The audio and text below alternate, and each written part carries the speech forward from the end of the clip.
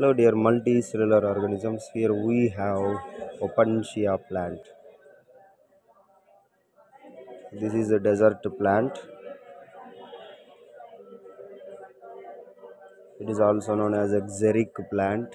Xeric in the sense desert conditions. So here the leaf is modified into thick and fleshy structure is called cladophyll. So this each and every structure is called cladophyll. So inside the cladophyll, the jelly substance is present. In that jelly substance, the huge amount of water can be seen.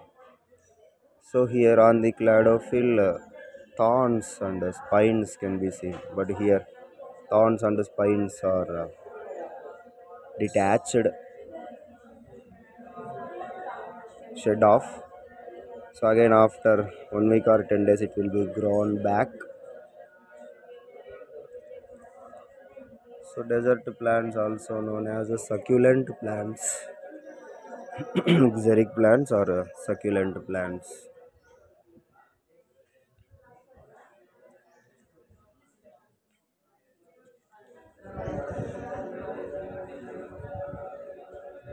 This is the base portion of the plant.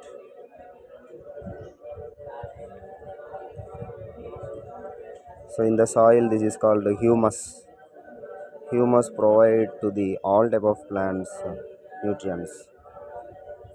So this is a separated one, plucked out plant. This is. Thank you.